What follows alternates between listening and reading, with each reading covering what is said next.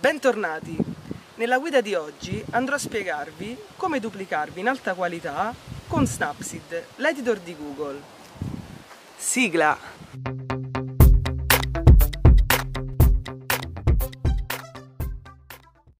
Per poter duplicare una persona o un oggetto andiamo a scattargli tante foto, cercando di tenere fermo lo smartphone, poggiandolo su una superficie solida o utilizzando un treppiedi. Inoltre teniamo bene a mente che il soggetto non deve mai essere nello stesso punto. Il passaggio successivo è aprire Snapseed e se ancora non l'avete installato potete farlo cercandolo sul Play Store o cliccando sul link in descrizione. Una volta aperta l'app andiamo a impostare la risoluzione massima cliccando sui tre puntini in alto a destra e recandoci successivamente nelle impostazioni.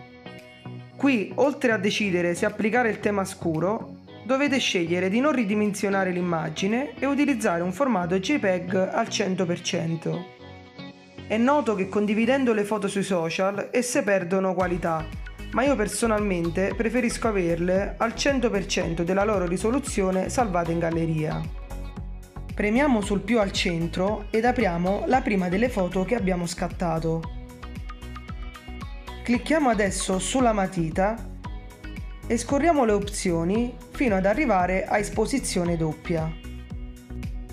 Andiamo ora ad aggiungere il secondo soggetto cliccando sul simbolo per l'aggiunta delle immagini. Così, andando nel menu opacità, impostiamo il tutto al massimo. La prima foto sembrerà sparita, ma non è così. Andiamo sul simbolo in alto e poi su visualizza modifiche.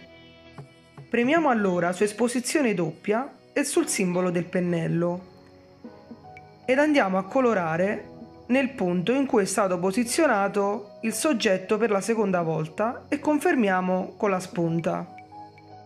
Ed ecco così che l'effetto ha preso forma.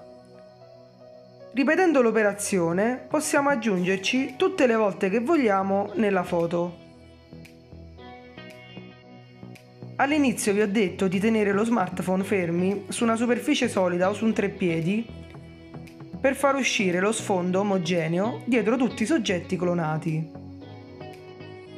Inoltre i soggetti non devono mai essere sovrapposti perché rischieremmo di deformare il soggetto o tagliarlo in alcune parti del corpo.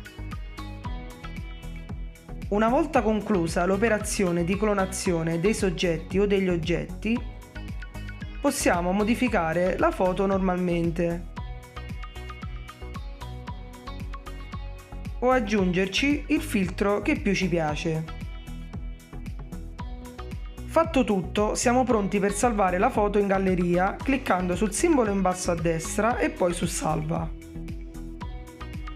Potrete poi condividere la foto sui social o in chat con i vostri amici che vi chiederanno sicuramente qual è il vostro segreto.